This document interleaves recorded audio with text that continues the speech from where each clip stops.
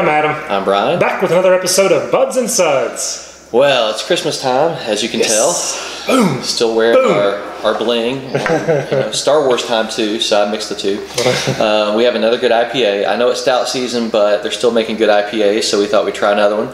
And this is Citra double IPA from Kern River Brewing out of California, and it's 80 IBUs and 8%. So looking forward to this one. Let's get into it. Yeah, sounds good. It's got a nice amber color, orange color. It's opaque, but yeah, I mean, it's still translucent. Yeah. I like the lacy. I mean, look at that. Oh yeah. That just laces to the glass. That's a nice head. Yeah, it looks beautiful. All right. Oh, I forgot to mention Citra and Amarillo are the two hops used, so it's going to be good. Yeah. You can tell too. Oh my gosh. Big juiciness. Yeah.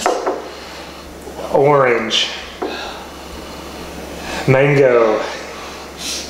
Tropical fruits. Just sweet tropical fruits. All the tropical fruits. I mean, I don't get. So we just did a grapefruit, or one was really strong grapefruit, Nelson Sauvin, and this is more of a balanced. I mean, you can tell it's well balanced as far as the tropical fruits. Oh man! It just smells, juicy, sweet tropical fruits. Yeah, this is gonna be awesome. A little bit of pineapple, mango, orange. I get tangerine. Yeah. A lot of orange, tangerine. It smells wonderful. Yeah, I can't wait.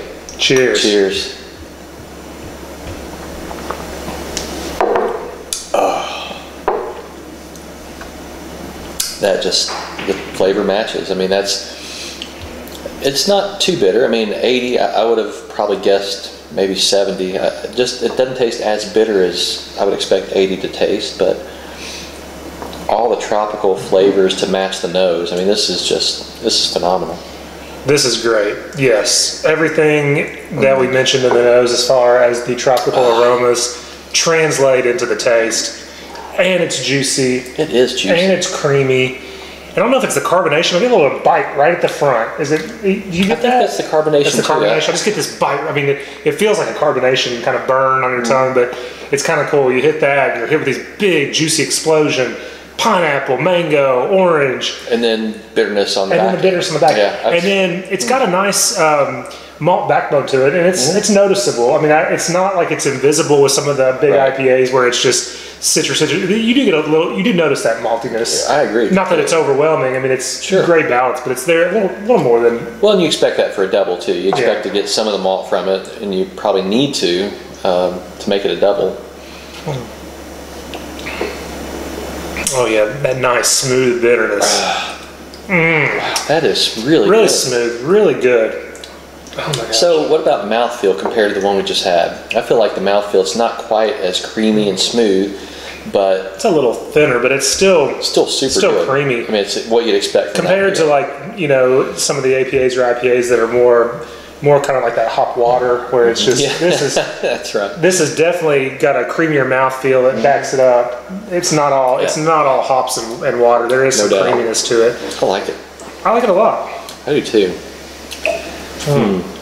So we didn't say what the rating on it was. Do you know what the Untapped rating is off the top of your head? That's big. I was going to say I would. Gosh, I'm between a 4.75 and 5. I'm 4.75. It's got to be. This is well done. I'm going to go 4.75 as well. Yeah. The Untapped rating is 4.52, which is big for. Yeah. It's just big. Period. That is good. It is borderline 5. I'm going to stick with 4.75 though, I think, which is a top tier beer for me. So, pay extra, seek this one out. I love it. I love it a lot. It. Man, this is really good. Anything else? No.